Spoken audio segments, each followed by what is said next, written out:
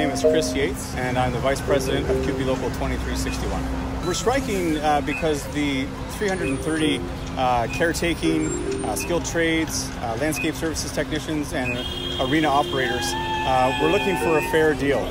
We've been living with suppressed wages for the last decade that haven't kept up with inflation, and then inflation ran rampant, and we're so far behind other local market competitors that Western's having a really hard time attracting and retaining enough staff to do the work we do on campus to keep the campus safe, clean, and accessible for the students and for the campus community.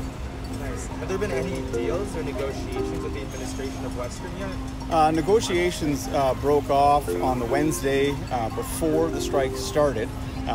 We made a counteroffer to the employer, and the employer stepped away from the table, and we haven't heard from them since.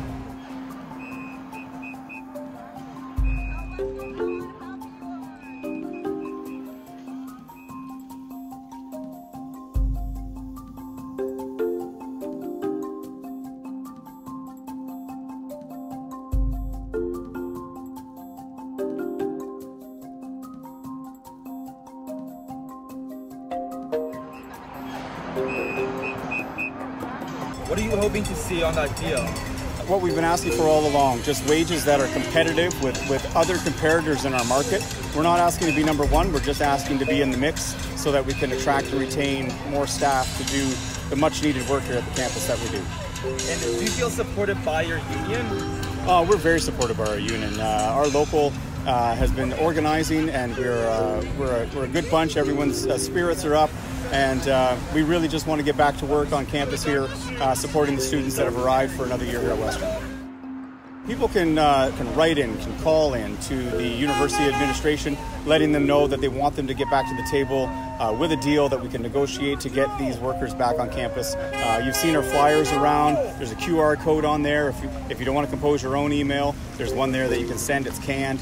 Share that with your friends and your family. Make sure you get the word out there about uncleanly, unsafe conditions on campus as well, because so far Western is trying to hide it with scab laborers, but they don't have enough and they don't know what they're doing.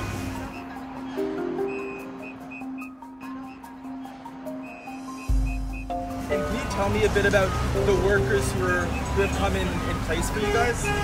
All I can tell you is that Western has hired these workers from different contracting agencies. As far as I know, I have no idea what their experiences is. I don't know what their background checks have been.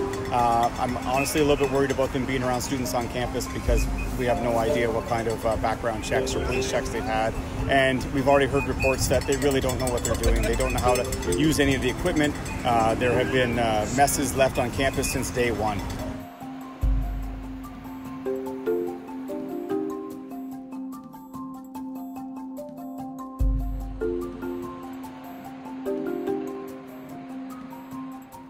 I just want to send out thank you very much to everyone who's been honking, who's been supporting us, who's been dropping by our lines, bringing some coffee, bringing some treats, trying to keep the spirits up of the picketers.